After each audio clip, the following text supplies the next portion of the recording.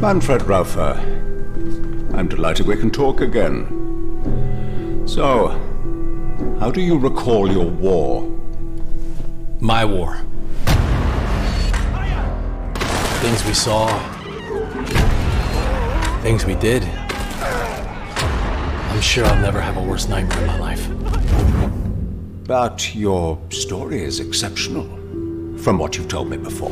As I mentioned before, it's not only my story. It's about all of us. Ah, yes. Your companions. Yeah.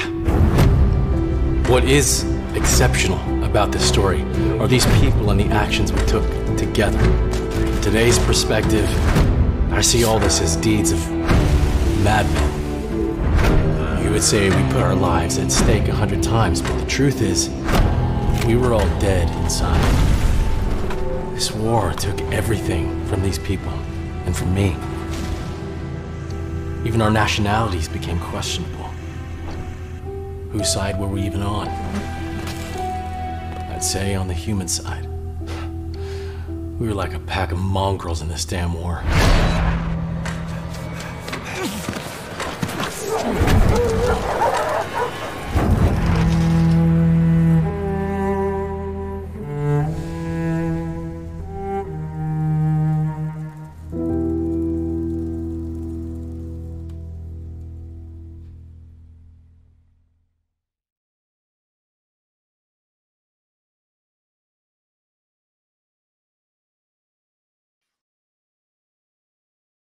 Hello. Hi guys, have a nice evening. Hi. I'm Martin. Okay, Hi, I'll start. I'm Martin. I'm the publishing manager here at Destructive Creations, and above me here is my beloved colleague Martin. And we want to talk a bit more about War Mongrels today. We revealed the game just last week. And we just felt like we need to share a bit more info about it. Some of you guys were asking, and I think we got a lot to say. But of course, we'll be revealing that bit by bit. So, I want to welcome all of you as well as my beloved colleague down there, Martin. And let's start about Warmongers. I believe that the first thing that we should mention is story, because the game is built around the story, and the story means a lot for this game. You know, the stories of the soldiers, and the game is also inspired on those stories. And there's a history written by that you can read in the books. And basically, what we wanted to show is that the war is really ugly, and all false ideology can bring all the human being into the situations while they have to choose which side they are on. And it's not so obvious all the time. And while you are a very young person, while you are really a young man, woman, you are not thinking about fighting. You are not thinking about like bringing the gun and fighting with some other nation or whatever. But you are thinking about having fun and growing up. Those people had to grow up quite fast.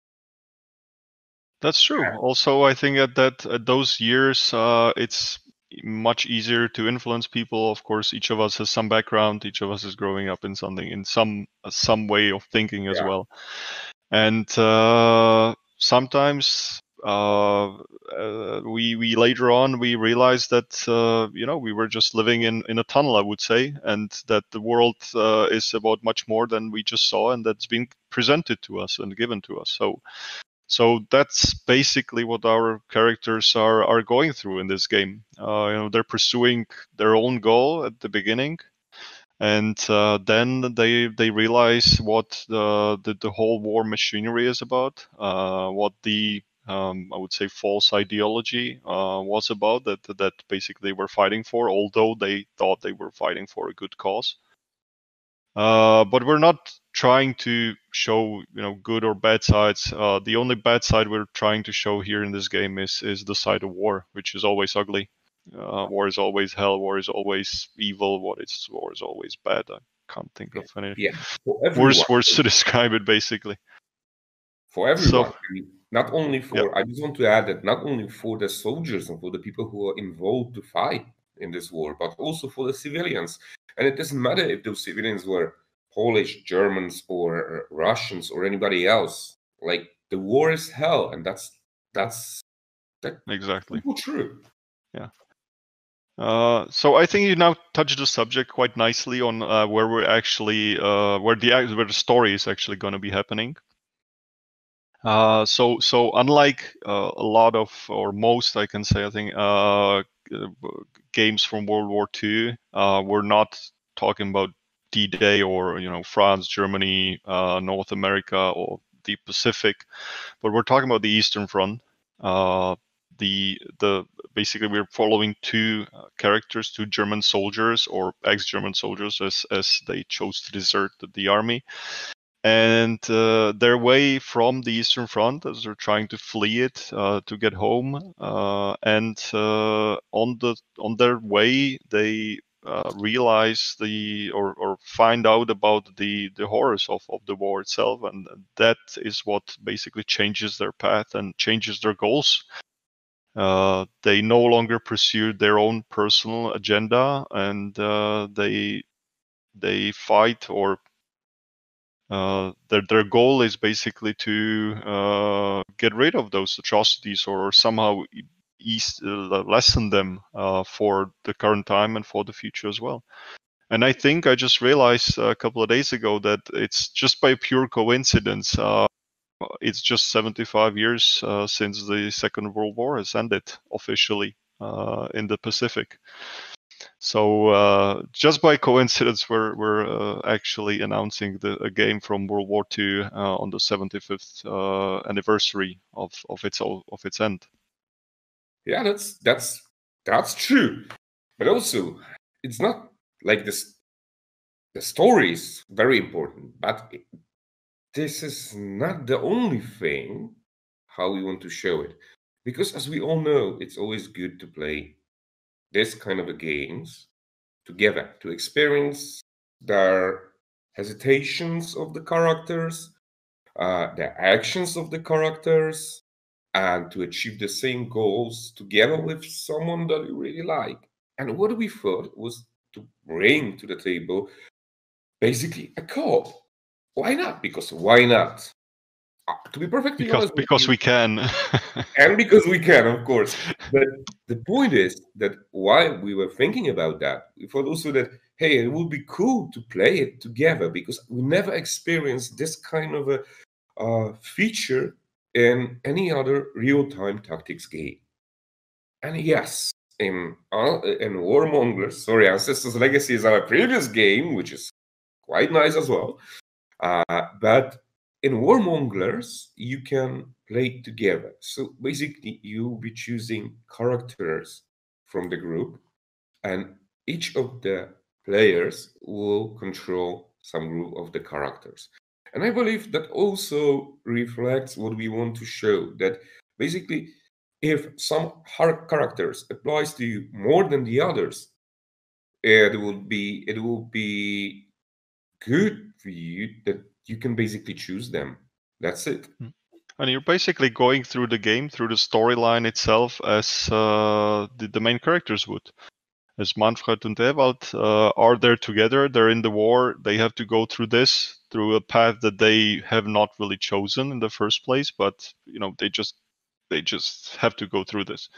So I think it adds on extra replay value, because you can play it on your own, then you can play it with a friend, or vice versa. It gives you more tactical options, and it basically, if you play with someone, it basically puts you more in the skin of the characters.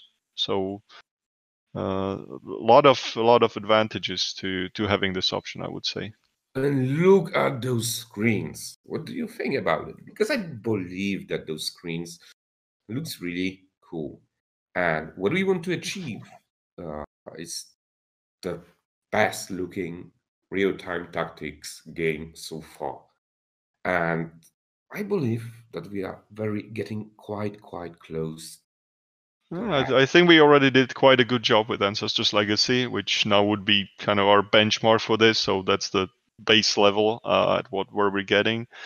I think what also needs to be mentioned that relates to the storyline as well, but we're working with historians on this game.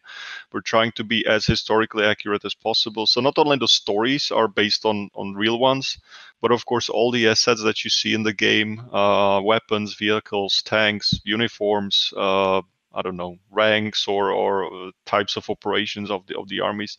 Everything is supposed to be as historically accurate as possible. So that's also part of the visuals, because you're going to see things that you would actually see there in real life if you were there at World War II. So and the environment interactions are I think an addition to that as well. So the environment will of course give you many ways of tactical options and many possibilities to discover it as well. Martin, you are perfectly right. I understand that you learned a lot about the warmongers so far. Oh, I'm so much looking forward to the final game.